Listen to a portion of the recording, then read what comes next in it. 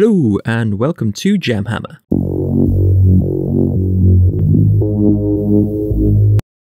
In this video, as Orktober is coming to an end, we're going to be taking a look at painting up the Orky terrain from the Warhammer 40k Kill Team Octarius set.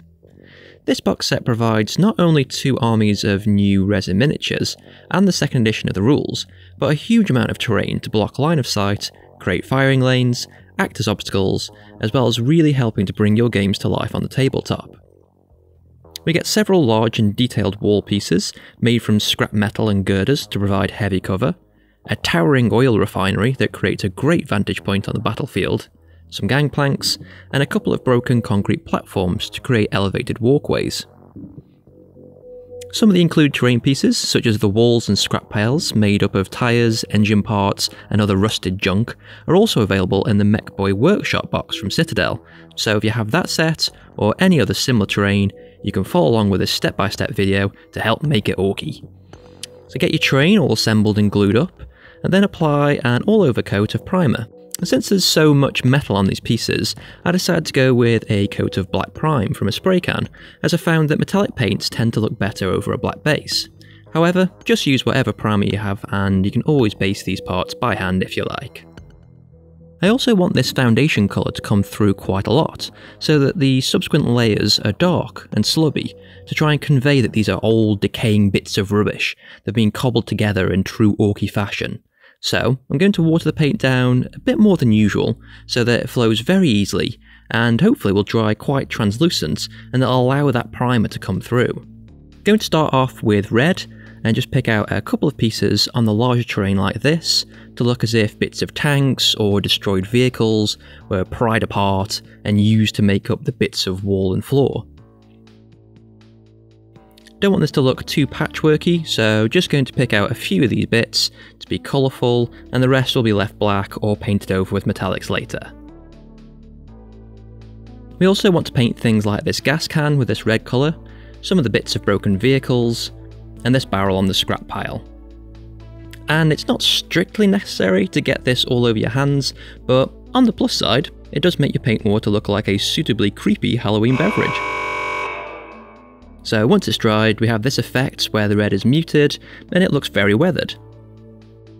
Now grab your yellow paint and we want to do the same, water it down and put on one very thin coat on a few more select areas like this bit of an old tractor.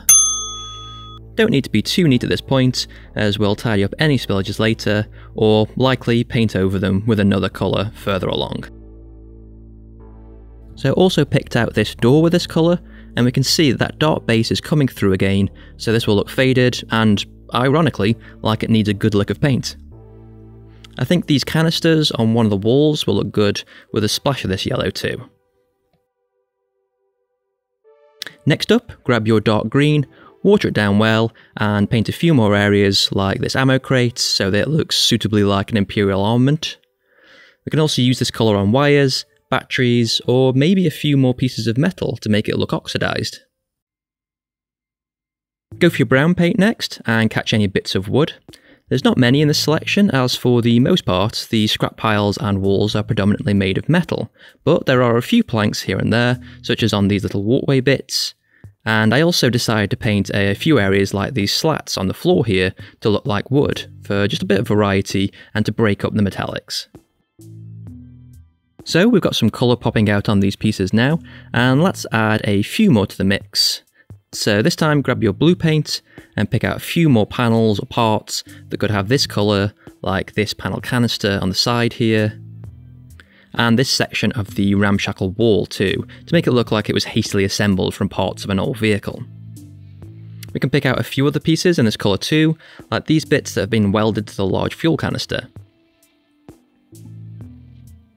Next up, we'll be turning to our Orky accent colour, so we want to paint plenty of this around to ensure that the terrain looks like it's owned by our boys' clan. If you're running, say, Death Skulls, you might want to paint some more of that blue around from the last stage, or if you have snake bites, grab your leather brown and use that instead at this stage. In the previous video, we painted up the unit of commandos from the Octarius box set, and as these are covert operations boys, the accent colour we went for was purple, as orcs believe that this colour makes them extra sneaky. I'll leave a link to this video here, so if you're interested, please do click on that to see how we painted up these minis.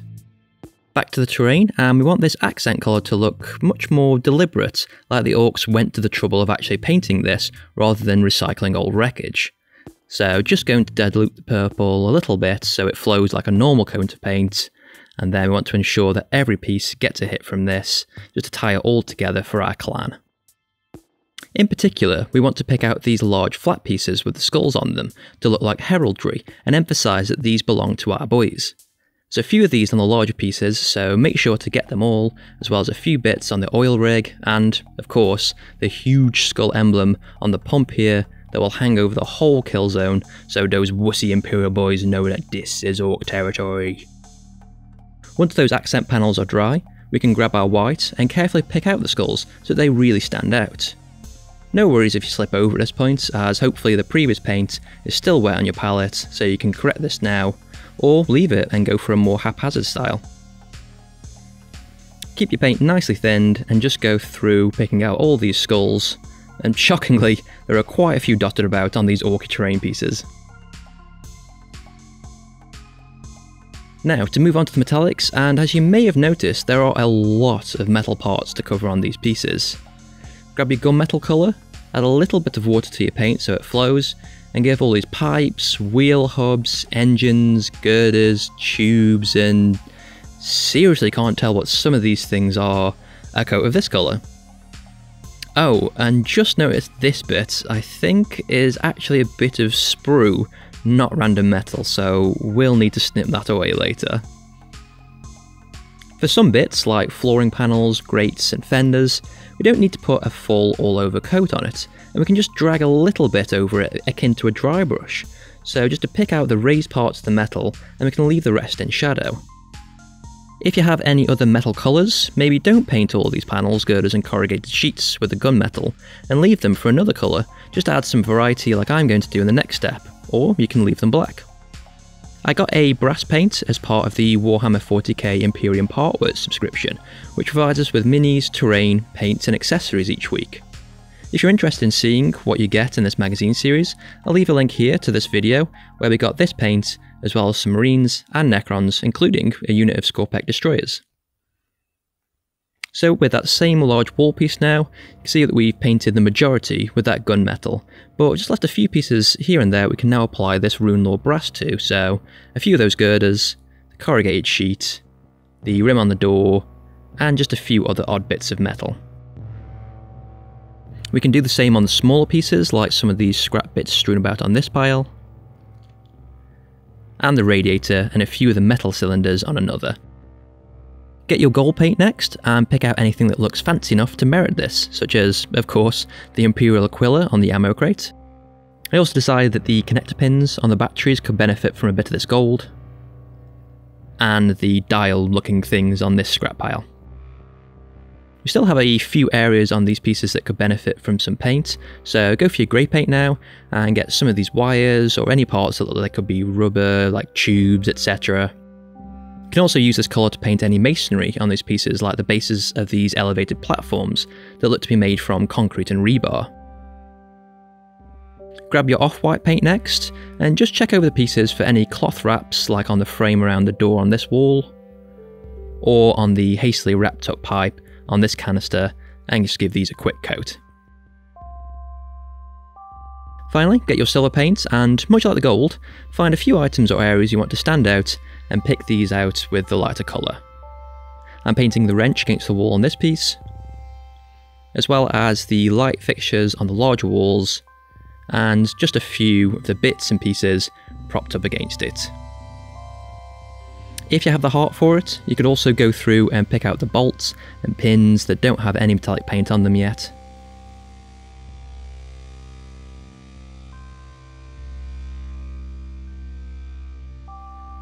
And there we go. Got a good mix of colours and metallics on a wide range of terrain pieces, but using that purple paint throughout so this all looks like it's owned by our commando boys. And these are now ready for wash to be applied.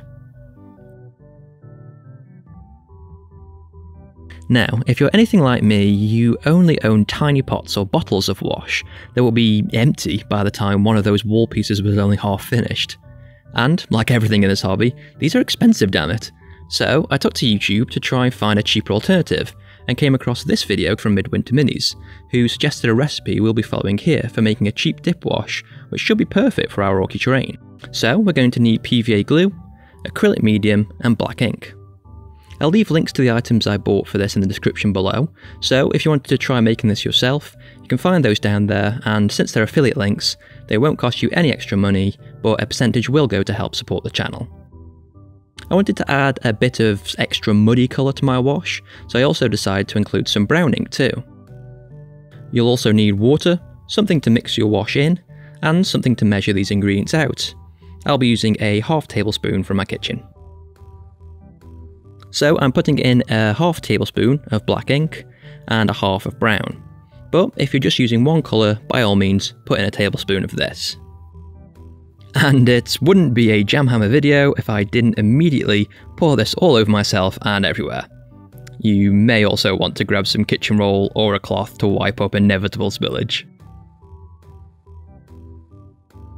Then a tablespoon of medium, followed by a tablespoon of PVA, and next grab your water, and we want 8 tablespoons of water. We can also add just a drop of dish soap to help this flow too, but this is optional, so only add it if you have some available. Now, after doing a test patch, this wasn't quite as dark as I wanted, so I went back and added an extra ½ tablespoon of black ink too. The recipe then is 1 part black ink, 1 part medium, 1 part PVA, 8 parts water, an optional ½ part of brown ink, and then an optional drop of dish soap. Give this all a very thorough mix and keep it in an airtight container like a plastic tub or a jar. Now grab up your train, and if your tub is big enough and your train is small enough, dunk it on in. If not, get a large brush and apply liberally all over the train. Ensure that everything gets a coat of this and allow the excess to drip off back into your storage container. You'll also need a dry brush just to move the wash around and stop it from pooling and leaving tide marks, especially on some big flat pieces of terrain. Go through all your pieces and repeat this wash, and then leave these to dry for several hours. Ideally, leave them overnight and on something you don't mind getting wash dripped onto. Once these are dry, they should look something like this. Not bad compared with store-bought wash. Cheers, guy! So, this terrain is now tabletop ready and can be used in your games of Kill Team or 40k. But there are a few little bits we could do just quickly to add a little bit more depth to our terrain. If you grab your red and a little bit of yellow like this, we can get a nice warm orangey red colour. Then get an old brush or a dedicated dry brush if you have one, work this thoroughly into the bristles, and wipe most of it off on a piece of kitchen paper. Next, lightly dust this colour all over any of the red pieces on your terrain, and then still catch the raised areas and add some variety to the colours, and it'll also make it look like some light is hitting these features. Since we have the yellow out, we'll do the same thing for the yellow bits of our terrain too, but this time we'll lighten the colour with a little bit of white, and do the same, just drag a dry brush loaded with this colour all over, and especially paying attention to corners and raised areas. Keep your white on standby and add a little bit to your accent colour, so for me it's purple, and we'll dust this over the raised parts and edges of the purple areas. Need to be careful with this as there's a lot of white here that we don't want to taint with this dry brush, but we can always touch this up later with a bit more white if need be. Add a little yellow to your dark green too, and dry brush any parts you painted green, like the edges and decorations on the ammunition crate here. Last, but certainly not least, grab your black paint and add in a little bit of white so we have a dark grey colour, and then we want to apply this to all the areas that we've left black.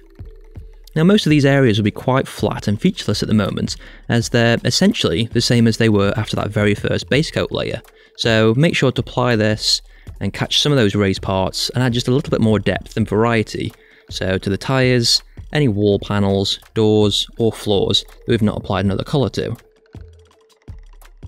You could also grab your orange paint, add a little bit of water, load up your brush with this and carefully flick this colour on any bits that you want to look like it's corroded and rusted, so a few splashes on bits of metal here and there will create a neat effect and help the terrain to look even more decrepit. Finally, grab an old sponge, cut off a small piece like this and dab it into some of your silver paint. And then, much like the orange, we can just add a little of this to areas to make them look weathered. Don't need to add too much of this, but just a spot or two on areas that could have been scraped or scuffed on the battlefield, or even on the painted pieces where paint may have aged or flaked away, revealing the metal underneath.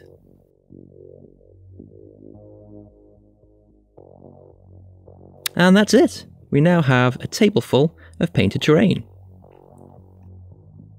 With a few extra bits of work that we've added, we've made it look like these walls and piles of scrap metal have seen countless battles already, with plenty more yet to come as they see service in our games of 40k and Kill Team. Thank you so much for watching this video. I hope that you enjoyed it. If you did, please consider liking it, subscribe to the channel, and clicking the bell to be notified of new videos being released.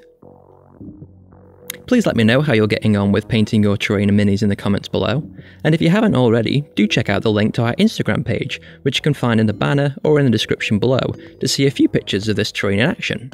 You may even see a few of the Death Core of Krieg minis lurking around in the background of these photos.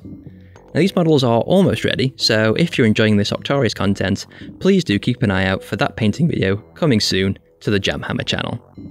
Thanks again for watching.